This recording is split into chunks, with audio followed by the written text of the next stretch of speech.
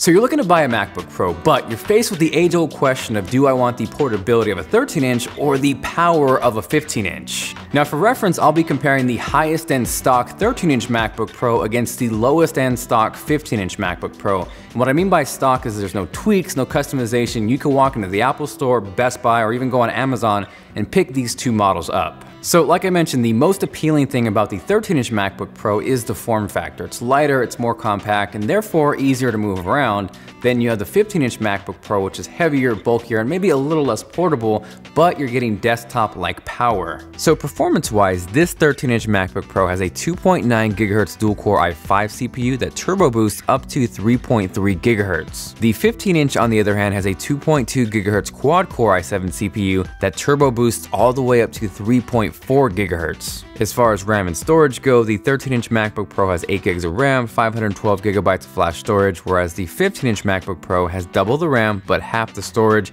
and these can obviously be configured. What can't be configured though are the graphics, and the 13-inch MacBook Pro has Intel Iris Graphics 6100, and then you have Intel Iris Pro graphics on the 15-inch. Now in terms of those cores and those graphics and how they make a difference in performance, we'll get to that in a second, but I think we first need to focus on the displays, the size, the resolution, and overall screen real estate. The 13-inch MacBook Pro has a resolution of 2560 by 1600, whereas the 15-inch MacBook Pro has a resolution of 2880 by 1800. And in terms of what those numbers actually mean, everything is scaled, and if it wasn't, text and everything would be so small, it would be a nightmare to look at. So the 13-inch MacBook Pro visually looks like 1280 by 800, whereas the 15-inch MacBook Pro visually looks like 1440 by 900. Now beyond that, each of these can be configured to give you more screen real estate, but if you were to pull these two out of the box and just do something like simple web browsing, here's how they compare. Next, what I did here was bump up each MacBook Pro to the next scaling option, which is going to give us more screen real estate. And what I have going on here is a full 1080p window playing in Final Cut Pro 10, and you can see how much more screen real estate you get on the 15-inch compared to the 13-inch. Next up, let's get into performance, and in Geekbench 3, the 13-inch MacBook Pro had a single core score of 3,475,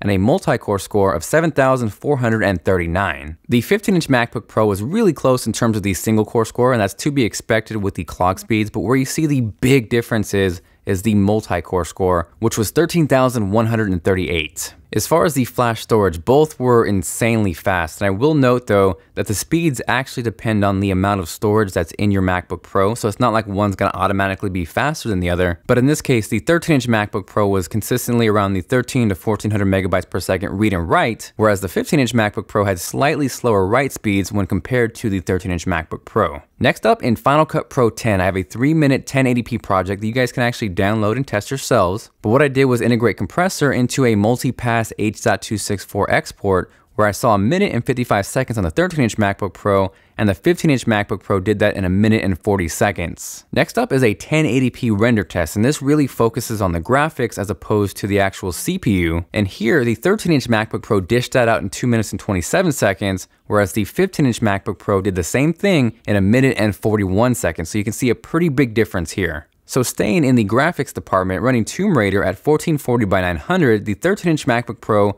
had 21.4 average frames per second, whereas the 15-inch MacBook Pro more than doubled that with 45.9 average frames per second. Moving on to an After Effects CC render, the 13-inch MacBook Pro took 3 minutes and 4 seconds, and then the 15-inch MacBook Pro took 2 minutes and 25 seconds. So again here, that's where you can see a big difference between the two. In terms of performance testing, we're going to go ahead and close out with Photoshop CC. The 13-inch MacBook Pro took 2 minutes and 1 second, and then the 15-inch MacBook Pro did the exact same task in 1 minute and 2 seconds. So by now you should hopefully be able to see the performance difference and how the 15-inch MacBook Pro kind of separates itself against the 13-inch MacBook Pro. Now I'm not saying that the 13-inch MacBook Pro is super slow or a slouch or you shouldn't get it, because I definitely think it has its place, especially with the portability, but I think this is a great example of with the 13-inch MacBook Pro, you really shouldn't max out the CPU or anything like that. Just kind of maybe stick with the stock CPU, put the money into the RAM or to the storage, or then obviously if you get up to this price point and you need the power,